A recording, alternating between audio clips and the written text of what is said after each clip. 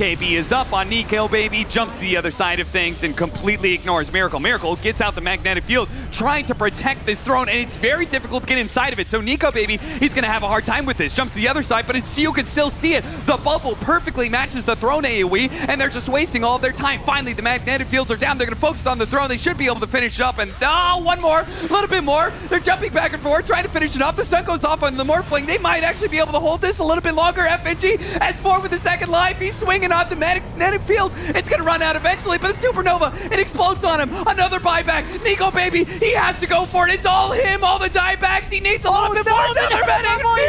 They've got a second one coming up too. He's stunned up. They made just a full dieback. He's actually going to do it. Oh my god, the throne stays alive. S4's popped back. He's TPing in. He's hitting the throne, but it's healed up. He's dead. There's no diebacks.